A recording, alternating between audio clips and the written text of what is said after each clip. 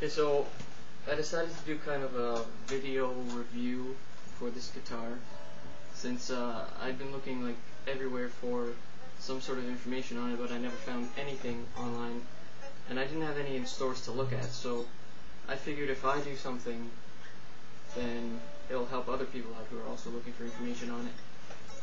So, yeah, I'll just get started. So, it's pretty nice looking. You can see the wood grain, I think. In the light there, it's got the Nevermore, quote unquote, Nevermore cross inlays, maple neck, maple fretboard, ash body, both of which add to the sustain, and it has a loud attack.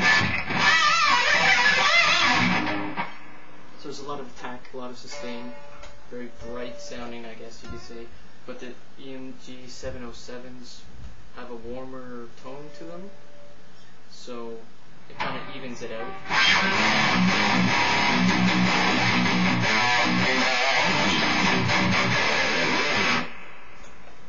So it's very, very, very, very, very good sounding. I tried a Hellraiser in the store before, and I really liked the sound of the EMG 707, so I wasn't really worried about how it would sound. I was more worried about how it would feel and play like that. The neck width, first of all, is extremely wide this way. Like, I know it's a 7-string, but my other 7-string, the neck was much thinner. This one is like gigantically huge, so people with small hands might not be able to play it. But the neck is pretty thin up here. It feels really nice. You can do it's still easy to do like sweep picking, large stretches and stuff like that. So although the neck's really thick, it's still, the playability is still really good. It said it had an ultra access neck, which I wasn't sure what it meant, but that's the only thing that it's not super amazing about it. It's that your pinky only comfortably reaches the 23rd fret. Maybe I'm being picky, but you can't really, you can reach the 24th fret, but it's not what I had in mind when it said ultra access, but you can still reach it pretty good. Much better than with my Omen 7. That was awful. But what else? Oh yeah, the Floyd Rose is very nice. It's a really good feel to it. It's not really meant for dive bombs and like harmonic squeals like some of the other guitars, probably because it has 7-string, so there's a lot of tension. I'm assuming, I haven't opened up the back yet, but I'm assuming there's 4 springs in there, which really adds to the tension. So it's stiff when you go really far and really low, but there's a really good feel to it when you're just doing little vibrato.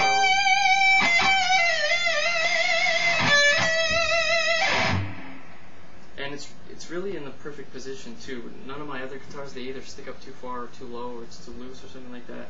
Even with my Dean, it's like in the perfect spot, so you can pick everything and hold on to it at the same time. So while you're holding it,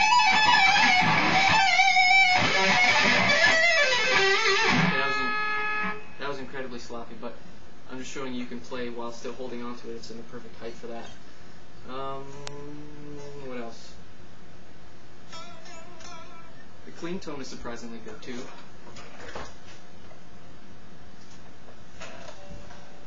Because some people say that EMGs aren't that great for clean tones, but playing on the neck pickup, it sounds really, really, really nice.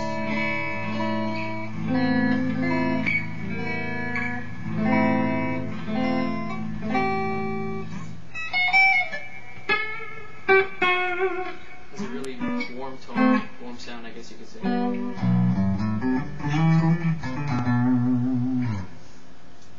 In between the middle, I don't know. I never use in between. Anyways, this one is a bit more harsh, more twangy. I'm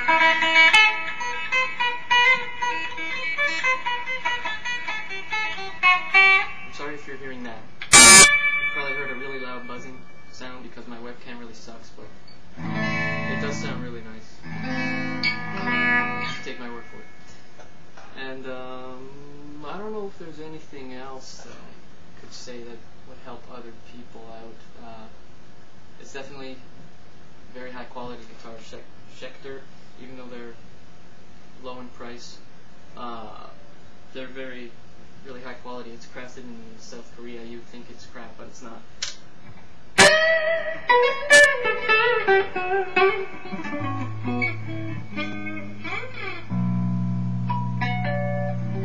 harmonics are actually really good too.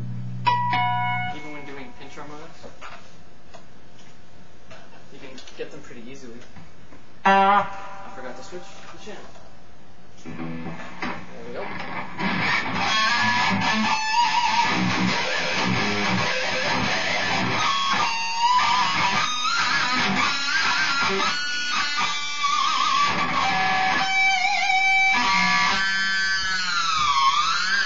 It's almost as good as my Dean, which is impressive because that has that Bill Lawrence pickup with the 2 solid bars in it, and it's really high output. It's really good for harmonics.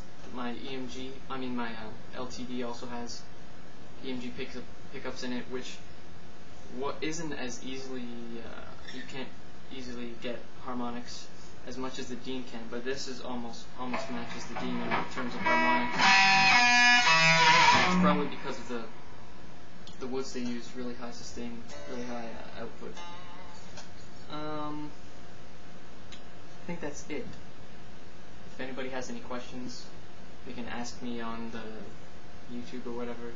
I'll also put up a video of me playing stuff so you can hear what it sounds like. And yeah, 5 out of 5 stars or whatever they say at Guitar World.